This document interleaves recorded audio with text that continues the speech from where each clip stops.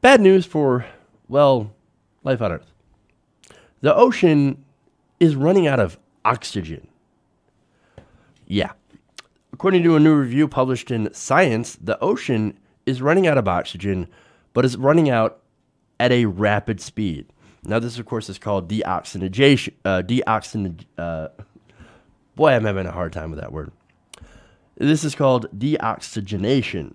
Now, the researchers discovered a 4 to 10-fold increase in areas of the ocean with little to no oxygen. Now, you might be wondering why us land-loving humans should worry about this. I mean, we don't live in the ocean, right? I mean, we shouldn't care about the ocean.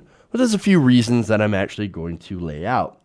For one, you'd be surprised to know that half of the Earth's oxygen originates from the ocean. So that stuff we breathe, about half of it comes from the ocean. I know that's hard for some people to believe, but yes, in the ocean, there are plants and animals that actually give off oxygen.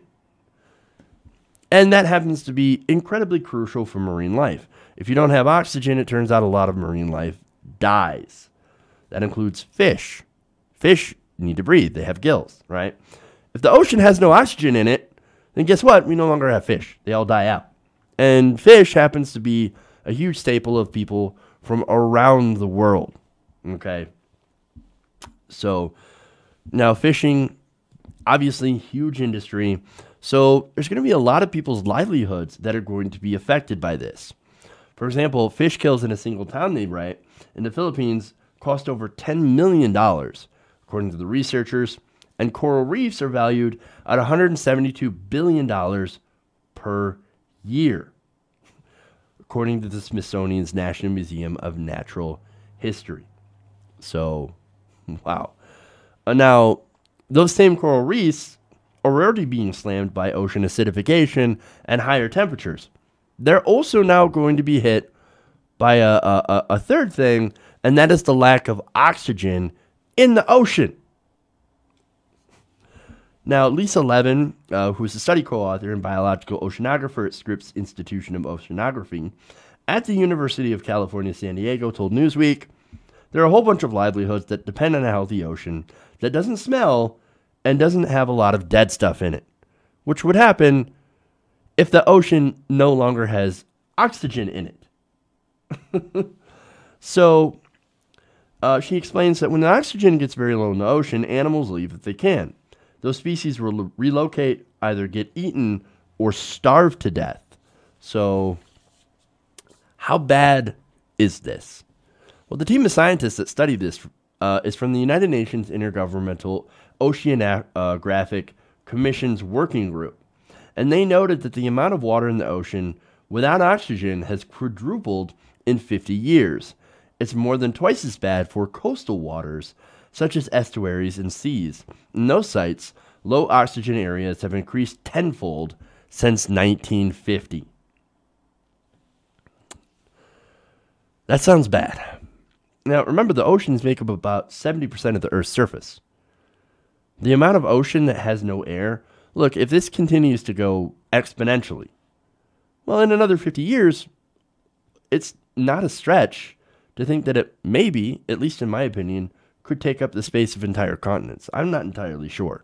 But it is really, really scary to think about an oxygenless ocean with no life inside of it whatsoever. No fish, no sharks, no whales, nothing like that. Just empty water. So, what's the primary drivers of this? Well, you're not going to be surprised that climate change, warmer temperatures brought about by climate change specifically.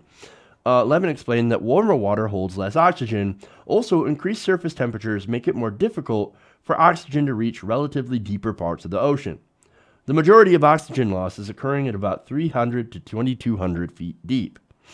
Now, oxygen is typically replenished when surface water mixes with the deeper water, but when the oceans are hotter, there tends to be less vertical mixing. Now, for me, I feel like we barely understand what the impacts of this are going to be. Like, of course, we can speculate, we can look at studies, we can do studies, But in reality, I think there's a lot of things that we haven't even thought of, that we don't understand. Or at least the public at large doesn't seem to understand about what's going to happen when it comes to climate change. Maybe the scientists do understand or are beginning to understand, and that's why they're sounding the alarm. But I feel like, I don't know, I have a feeling that this is going to end up being worse than anyone actually thinks. I hope to goodness that I'm wrong. But now there's also another source of deoxygenation, which is not caused by climate change. And this comes from excess nutrients from agriculture and sewage, which causes excess algae growth. They say the decay process of algae uses up oxygen in a process called eutrophication, Levin said. So, yes, that is still also our fault. So what can we do? Well, the decline in ocean oxygen ranks as the most serious effects of human activities on the Earth's environment, says Denise Breitberg, who is the lead author and marine ecologist with the Smithsonian Environmental Research Center. But as bad as that sounds, and as much impact as we have on creating the problem, we also can solve the problem. How? Halting climate change. Well, we could do that. Now, she says that it requires a global effort. However, even local actions can help with nutrient-driven oxygen decline. And they offered what they call a three-pronged approach to solve the problem: tackling nutrient pollution and climate change, protecting marine life from further stress, and improve low oxygen tracking on a global scale. So, she says, tackling climate change may seem more daunting, but doing it is critical for stemming the decline of oxygen in our oceans and for nearly aspect for life on our planet. So, what she's saying is, look, we can get a handle on this. If we actually go and take steps, we figure out how to control our runoff. And then we figure out how do we mitigate, because climate change is already here. How do we mitigate the worst effects and make sure that it doesn't get even worse than it already is? And that requires drastic action on reducing emissions and reducing pollution. If we don't do this, well, we're fucked. I mean, and we've already seen what the Trump administration's response to this is. They just opened up, speaking of coastal waters, they just undid rules that prevented oil companies from drilling on our coastline.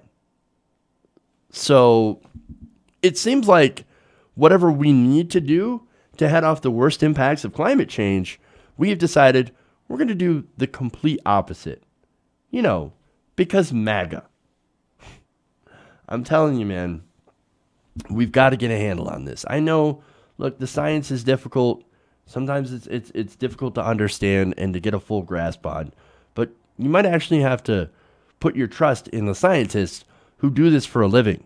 And they're all saying, 97% of them are saying, we got to do something about this, because this could be very, very bad in the long run. Or it's going to be very, very bad in the long run. There's no could about it. So we need to do something, and we need to do something fast. Hey everybody, thanks for watching this video. If you want to see more like this, please hit the subscribe button below. And if you want to support truly independent progressive media, please consider becoming a patron at patreon.com/TYTNation.